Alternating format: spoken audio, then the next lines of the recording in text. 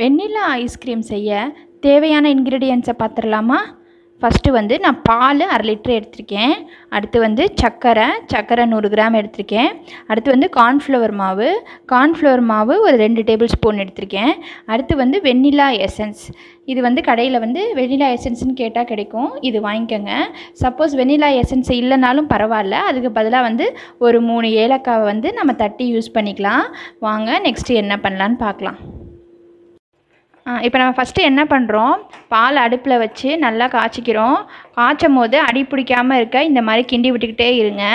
நீங்கள் எடுக்கிற பால் வந்து கொஞ்சம் திக்கான பாலாக எடுங்க, அப்போ தான் வந்து ஐஸ்கிரீம் வந்து நமக்கு நல்லா க்ரீமியாக வரும்.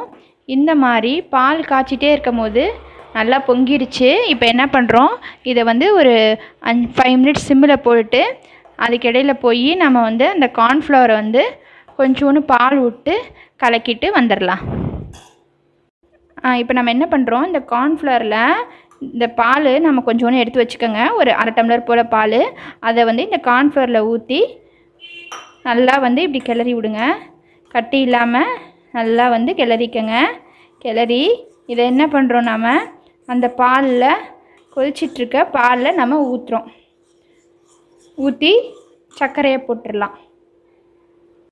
இப்போ என்ன பண்ணுறோம், நாம் பால் கொதிச்சிட்ருக்கு, சிம்மில் இருக்குது. இப்போ நம்ம கரைச்சி வச்சுருக்க அந்த கார்ன்ஃப்ளவர் மாவை அதில் ஊற்றி நல்லா வந்து கிளறி விட்டுக்கிட்டே இருங்க. அடி பிடிக்கக்கூடாது, அடி பிடிக்க விடாமல் அதை கிளறிக்கிட்டே இருக்கணும்.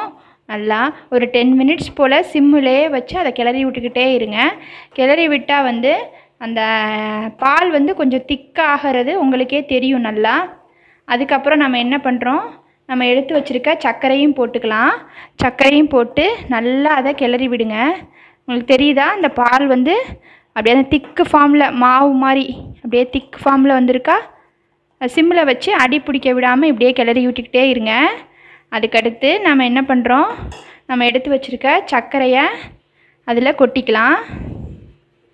சர்க்கரையை கொட்டியாச்சு. இப்போவும் திருப்பி அந்த சர்க்கரை கரையிற வரைக்கும் நல்லா அடி பிடிக்க விடாமல் கிண்டிக்கிட்டே இருங்க.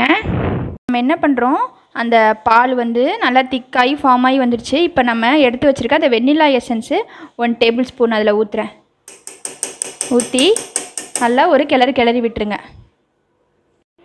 நம்ம இப்போ என்ன பண்ணுறோம், இந்த வெண்ணிலா ஐஸ்கிரீம் நம்ம எடுத்து வச்சது கம்ப்ளீட்டாக ஆறிடுச்சு.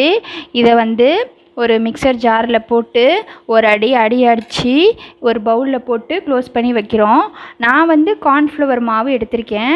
நீங்கள் வந்து கார்ன்ஃப்ளவர் மாவு இல்லைன்னா அதுக்கு பதிலாக கோதுமை மாவு இல்லை மைதா மாவு இல்லை அரிசி மாவு ஏதாவது ஒரு மாவு ஒரு 2 டேபிள் ஸ்பூன் எடுத்துக்கலாம். ஓகே, நம்ம வந்து அந்த மிக்சரை நல்லா வந்து இந்த மாதிரி மிக்ஸி ஜாரில் போட்டு அடித்தோன்னா இந்த மாதிரி ஒரு நுரை ஃபார்மில் இருக்கும். அதை வந்து என்ன பண்ணுறோம், இந்த மாதிரி ஒரு பவுலில் ட்ரான்ஸ்ஃபர் பண்ணிக்கிறோம். ஒரு பவுலில் ட்ரான்ஸ்ஃபர் பண்ணி என்ன பண்ணுங்கள், ஒரு ஏர்டைட் கண்டெய்னர் பாக்ஸு இதில் வந்து இந்த மாதிரி க்ளோஸ் பண்ணி ஃப்ரிட்ஜில் ஒரு 3 to 4 ஹவர்ஸ் வச்சுருங்க. வச்சு திருப்பி எடுத்து நம்ம திருப்பி இன்னொரு தடவை மிக்சியில் அரைக்க போகிறோம். அதுக்கப்புறம் என்ன பண்ணலான்னு பார்க்கலாம்.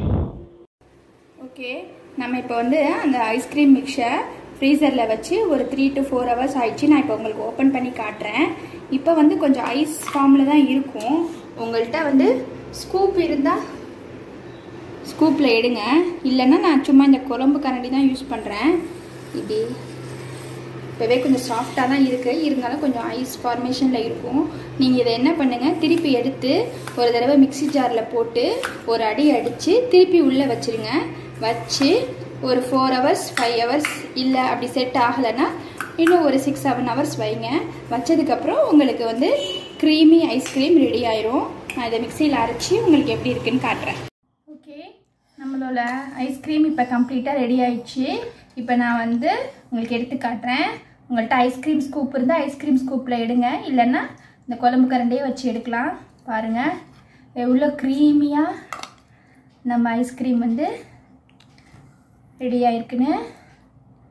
ஸோ இனிமேல் வந்து நீங்கள் ஐஸ்கிரீம் வந்து கடையிலையே வாங்க தேவையில்லை, நம்மளே வீட்டிலையே நம்மக்கிட்ட இருக்க பொருளை வச்சு அழகாக ஐஸ்கிரீம் பண்ணலாம். ஓகே, இந்த ரெசிபி பிடிச்சிருந்தா எங்கள் சேனலை ப்ளீஸ் சப்ஸ்கிரைப் பண்ணுங்கள், லைக் பண்ணுங்கள், ஷேர் பண்ணுங்கள், கமெண்ட் பண்ணுங்கள். இன்னும் ஒரு டிஃப்ரெண்ட்டான ரெசிபி டிப்ஸ் ஆர் இன்ஃபர்மேஷனோட உங்களை சந்திக்கிறேன். until then bye from A to Z சமையல் and vlogs.